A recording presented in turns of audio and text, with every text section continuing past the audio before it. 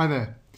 Now for this question, we've got to use standard results for sigma r and sigma r squared going from r equals 1 to n to show that the sum of r plus 2 times r plus 3 going from r equals 1 to n is equal to a third n times n squared plus 9n plus 26 for all positive integers n. And this is for 6 marks. So I'll give you a moment to pause the video if you'd like to have a go, and when you come back you can either fast forward, check the final answer, my methods, or I'll take you slowly through the work solution. Okay, welcome back then if you had a go. So we've got to use standard results for these two summations. These results you should know, or you can find them generally in a formula book. Here they are here. The sum of the first n terms of r is equal to n over 2 times n plus 1, and the sum of r squared going from r equals 1 to n is equal to n over 6 times n plus 1 times 2n plus 1. So how do we use these results then? Well, let's start by putting down the question first of all, and that is that we've got sigma, okay, r going from 1 to n of r plus 2 times r plus 3. Now what I'd want to do is to expand the brackets first of all. So we've got sigma r going from 1 to n then, and expanding the brackets gives us r squared, and then we've got 3r plus 2r, so that's 5r, and then 2 times 3, that's plus 6. Don't forget to put that all in brackets because you're summing over all of this. Now we've got 3 terms here, and we can then put sigma notation around each term.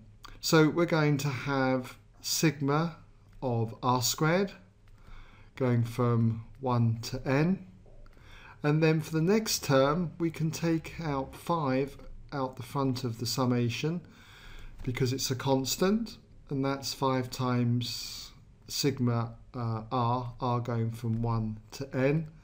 And then for the constant 6, this is the same as 6 times summing 1 going from r equals 1 to n. Now we can use these standard results that we've got here. So for the first one then, we've got n over 6, okay, times n plus 1 times 2n plus 1. And then we've got 5 times this one up here, 5 times n over 2, so that's 5n over 2, then times n plus 1. And if we're summing 1 from r equals 1 to n, that's going to come to a total of n. Multiply it with a 6 and you get plus 6n. Next, I would want to take out n over 6, okay, as a factor, a common factor. And so if I put a square bracket here and then expand these two brackets here, we're going to have 2n squared, and then we've got n plus 2n, so that's plus 3n, and then we've got 1 times 1 there, so that's plus 1. And then for this one here, we're going to need to multiply the bottom here by 3 to get the 6, so multiply the top by 3, and that means that we've got 15 here. The n's out the front of the bracket, so it's just 15 times the bracket, 15 bracket n plus 1. And then for the last term here, I just need to multiply by 6. Remember the n's out the front, so that's going to be 36 there. And we've got n over 6 then, and I can see we've just got the 2n squared, the 1n squared term there. And then we've got 3n here, another 15n there, so it's going to be plus 18n. And then 1 here, plus 15, 15 times the 1, plus the 36, that comes to 52.